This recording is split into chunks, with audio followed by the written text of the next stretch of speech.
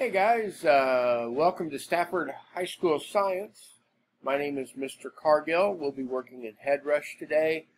We're on the module Robotics 6, where we're using the Arduino Smart Car to establish speed or rate. Today, before we start, I have kind of some bad news. The bad news is you got to be able to do math. Whether you're going to go into engineering or into computer science, you're going to need to have some math skill. And today we're going to take a look at two equations that you're going to use over and over again.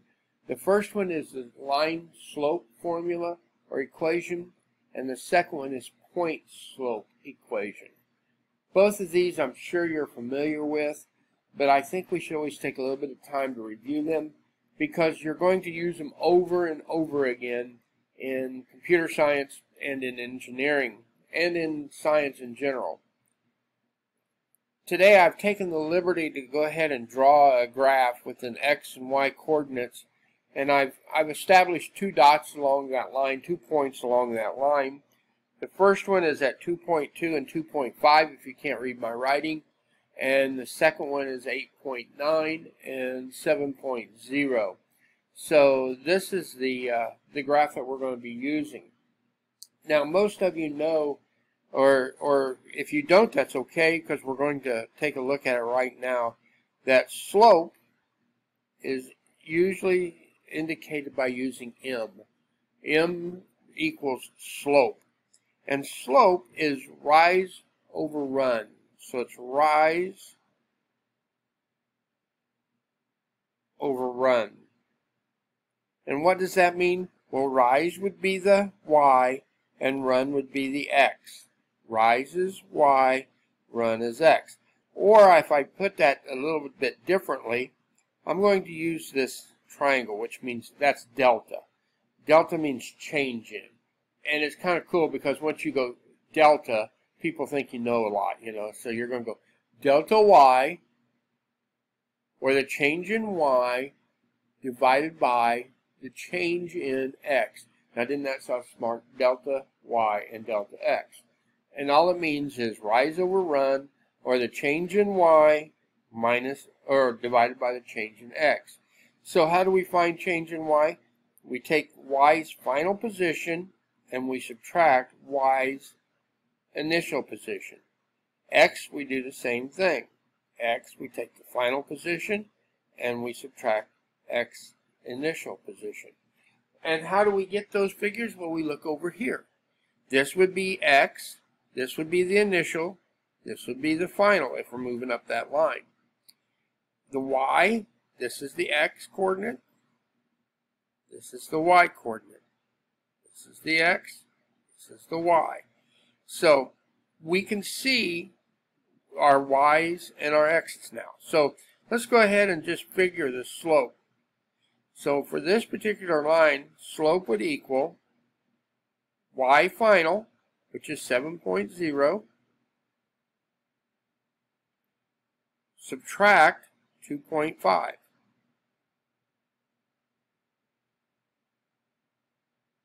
Right? And then we're going to divide that by the final of X. Where's the final of X? 8.9 minus the X initial was 2.2.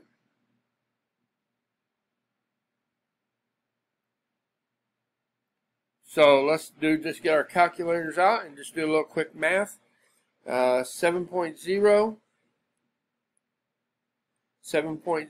minus 2.5, and we get 4.5. So X, or Y, is 4.5.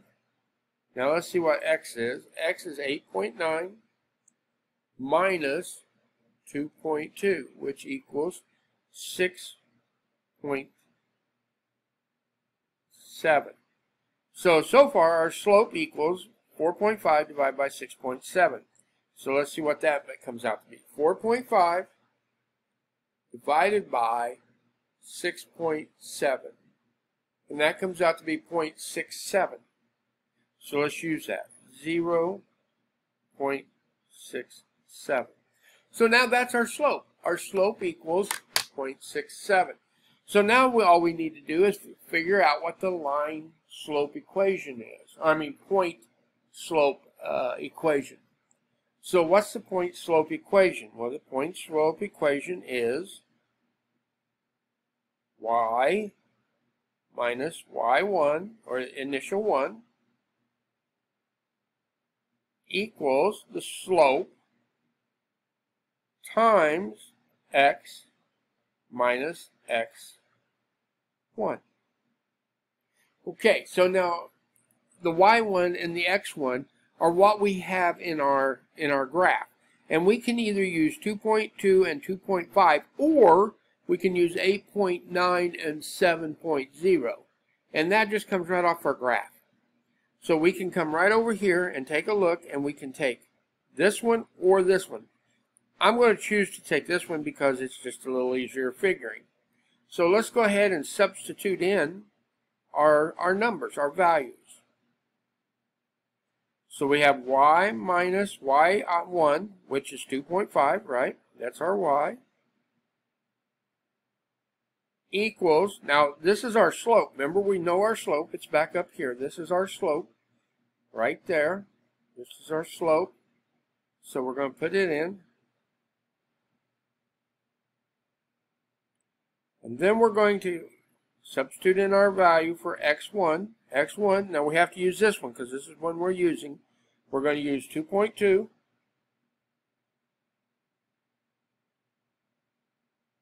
And now you have an equation that we can deal with. Now,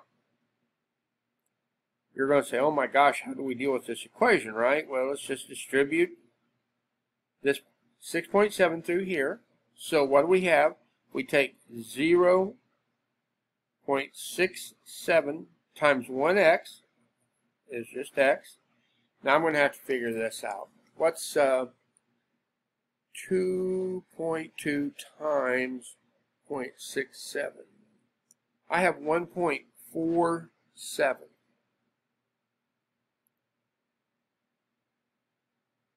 1.47. So now you say, well, what do we do now? Well, let's get rid of this 2.5. So we have a minus 2.5. So in order to get rid of, we have to have a positive over here. So let's go ahead and go y. We're going to add 2.5, and we're going to add 2.5. So we're going to go 0.67x. And now I have a minus 1.47 plus 2.5. And that gives me a 1 point. Is that right?